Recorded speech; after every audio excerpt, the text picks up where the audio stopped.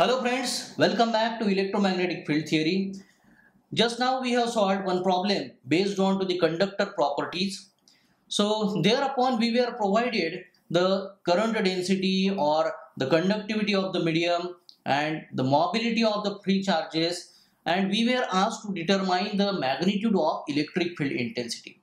Let us take one more problem where electric field intensity is given to us and we are asked to derive the current density from that. Also, we have different values of drift velocity, the charge configurations and all that. So let us see problem number 2.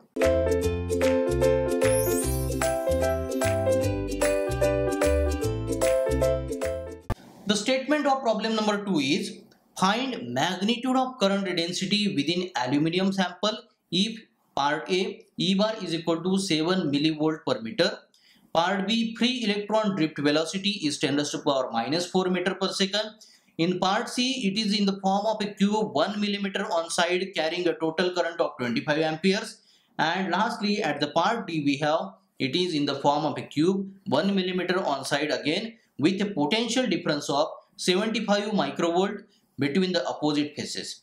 Given sigma is equal to 3.82 into 10 raised to power 7 mho per meter and mu suffix e is equal to 0.0012 millisquare per volt second. Now to read the problem statement, what information we get?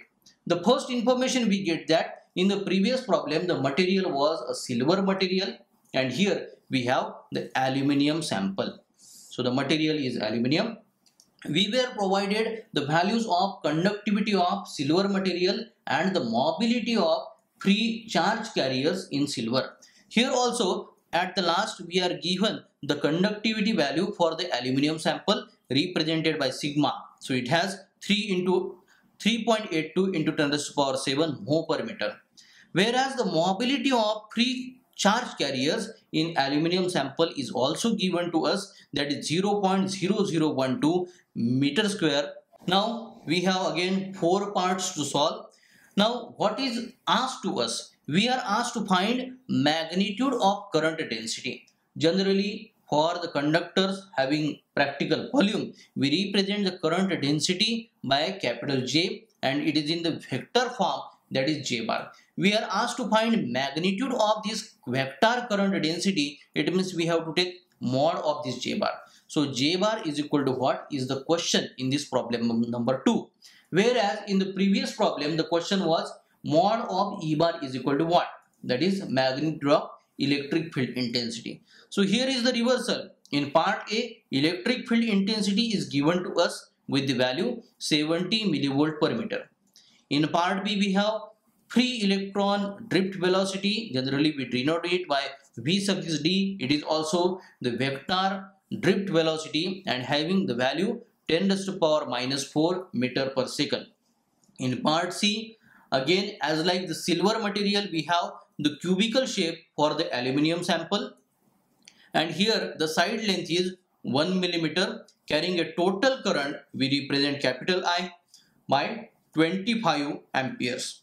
And lastly, again it has a cubical shape, 1 millimeter of side and with a potential difference what we generally represent V suffix AB given by the value 75 microvolt between the opposite phases. So let us begin to solve the magnitude of current density, that is mod of J bar for part A. So for part A, I write the given details first of all. The given details are sigma is equal to 3.82 into 10 raised to power 7 mho per meter. And mobility of charge carriers in aluminium material is given by mu suffix e 0.0012 meter square per volt second. These are the two given values. The third given value is E bar, that is electric field intensity, and it is 70 millivolt per meter. Here only the magnitude is given, that is why I put the bar over here. So here we have 3 values, 3 known values and 1 unknown value we have to determine, that is mod of J bar. Mod of J bar is equal to what? So now we use the relationship of So here we require the relationship of the J bar, that is current density, with electric field intensity E bar. So that relationship is J bar is equal to sigma E bar, what we call the Ohm's law in the field theory also. Now we require the magnitude of J bar, hence I put simply mod of J bar is equal to sigma into mod of E bar. So sigma value is with us, that value is 3.82 into 10 raised to power 7. Whereas mod of E bar is also given to us, that is having the value 70 millivolt per meter. So for milli I put 10 raised to power minus 3 into the multiplication. So 3.82 into 10 raised to power 7 into 70 into 10 raised to power minus 3. Finally, magnitude of J bar, that is mod of J bar, we obtain with the value 2.674 into 10 raised to power 6. So as this is magnitude of current density, J bar is the cross-sectional current density, hence the unit to be put is ampere per meter square. So this is the required answer for part A. Here we have the problem statement. In part A we were given the E bar, that is electric field intensity 70 millivolt per meter, and we are asked to find current density magnitude. So that we have derived the value 2.674 into 10 raised to power 6 ampere per meter square. Now let us focus on to the part B. In part B we are given the free electron drift velocity Vd given by 10 raised to power minus 4 meter per second. So let us begin solving for part B. We require magnitude of current density. So here also in part B we take the given data first of all, that is sigma is equal to 3.82 into 10 raised to power 7 mho per meter. We have the mobility of free electrons in the aluminum sample, that is 0.0012 meter square per volt second. We have here the drift velocity Vd is equal to 10 raised to power minus 4 meter per second, and we require the mod of J bar. So now for determination of J bar we have used the relationship J bar is equal to sigma times E bar, that is also called as Ohm's law in field theory. So here sigma is with us, we don't have capital E bar, electric field intensity, for part B, and we are required to find out the mod of J bar. So for determination of electric field intensity to be used in this particular formula, let us say this is equation number 1. We have the relationship of drift velocity with the electric field intensity. The drift velocity is given by Vd is equal to mu suffix E into E.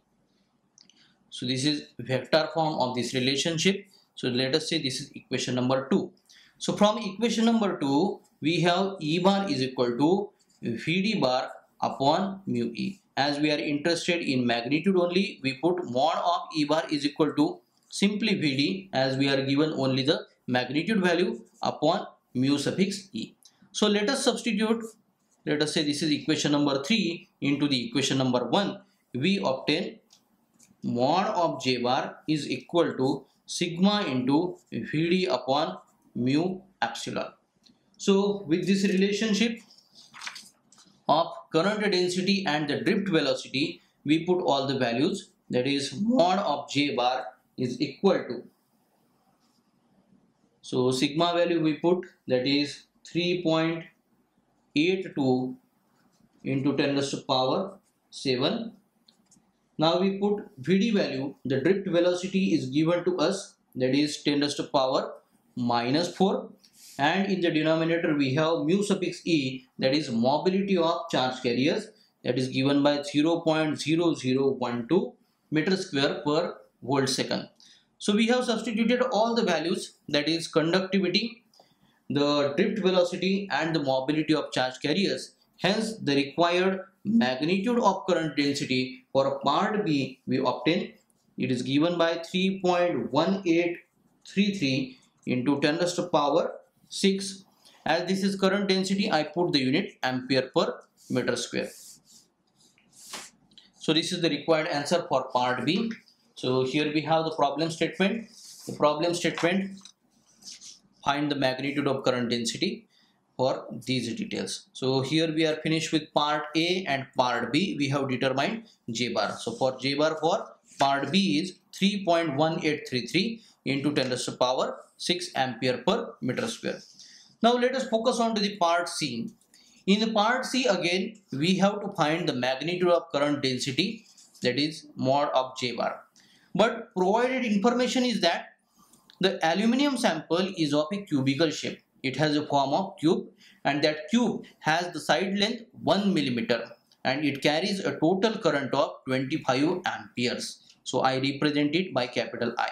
So let us first of all write down the given details. The given details for part C are sigma conductivity given by 3.82 into 10 to the power 7 mho per meter. Mobility of free charge carriers 0.0012 meter square per volt second. Then we have total amount of current, capital I, is equal to 25 amperes, and for the cubical shape of aluminium structure, this is the cubical shape of aluminium structure, aluminium sample you can say. The side length L is given by the value 1 millimeter, 1 into 10 to the power minus 3 meters. So with this much of details we require mod of J bar. So we know that mod of J bar is cross sectional current density. If we take the cross section of this cube, the surface like this top or bottom, a square surface we will be obtaining. We are given the total amount of current passing through this cubical sample. So the total amount of current divided by the area of one of the side or area of the cross section more specifically will be the current density. Hence for part C I write the relation capital J bar magnitude is equal to capital I upon S or A, whatever the symbol you use for area of the surface, that is okay. So this is 25 amperes of current divided by the surface area. So surface area is L square, side square for the area of a square. So here we have 25 upon length is 10 to the power minus 3. It has to be squared. So squaring 10 to the power minus 3 and dividing 25 by 8, we obtain magnitude of J bar is equal to 25 into 10 to the power 6. So as this is current density, I have to put the unit ampere per meter square. This way the required answer for part C we have obtained. For the problem statement, to find the magnitude of current density for these details we have determined the answer, and the answer is 25 into 10 to the power 6 ampere per meter square. Now we are left with the very last portion, that is part D of problem number 2. The details are, again it is having a cubical shape for aluminium sample. It has again the side length of 1 millimeter, but here the total amount of current is not given to us. We are given the potential difference, what we can represent by V suffix AB, between the two opposite sides or opposite faces of the cubical structure, given by 75 microvolt. So let us begin solving for part D. So for part D, the given details are sigma is equal to 3.82 into 10 to the power 7 mho per meter. Mobility of free charge carriers is equal to 0.0012 meter square per volt second. Then we have the potential difference between the two opposite faces of the cubical shape, given by 75 microvolt. Micro means 10 to the power minus 6, and we have the side length of the cubical structure is equal to 1 millimeter. So here the cubical structure can be shown like this. We have to take the two opposite sides. The opposite sides of the cubical structure I show with different color, this side and this side, and we are asked to find magnitude of J bar here. Now we require magnitude of J bar. So here also we will be using the Ohm's law in field theory, that is J is equal to sigma E. J bar is equal to sigma E bar. So sigma, here we require electric field intensity, but we are provided the potential difference. Potential difference is also there, and the separation length between these two faces is also there. Hence we can determine the electric field intensity magnitude. So first of all, I write electric field intensity magnitude, that is mod of E bar, is given by potential difference between the two opposite walls of this particular tube divided by the side length, which is the separation distance between these two walls. So mod E bar is equal to VAB upon L. Hence mod J bar, from the Ohm's law of field theory, we can write sigma into, in place of E bar we put V suffix AB upon L. So I put the sigma value. Sigma value is 3.82 into 10 raised to power 7. VAB, that is potential difference, is given to us 75 microvolt. 75 into 10 raised to power minus 6, and this is all divided by the side length L. It is 1 mm. Hence it is 1 into 10 raised to power minus 3. So having the multiplication and simple division in this step, we obtain the magnitude of J bar, that is magnitude of current density, equal to 2.865 into 10 raised to power 6. Again I have to put the unit in SI system, that is ampere per meter square. So this way we are solved with part D of this problem statement. So in the last video, for problem number 1, we have determined the magnitude of electric field intensity when current density and other details like the drift velocity, the potential difference, the total amount of current, the sample length for the cubical silver material were given. Here also we have seen finding magnitude of current density for given electric field intensity, the total amount of current, the cubical shape, the potential difference, and all that. I hope you have understood all this determination of current density and determination of electric field intensity. In the subsequent lecture, we are going to solve problem number 3 based on to the topic, that is conductors, properties and boundary conditions. For more information on electromagnetic field theory, you can subscribe to Ekeeda channel. Thank you.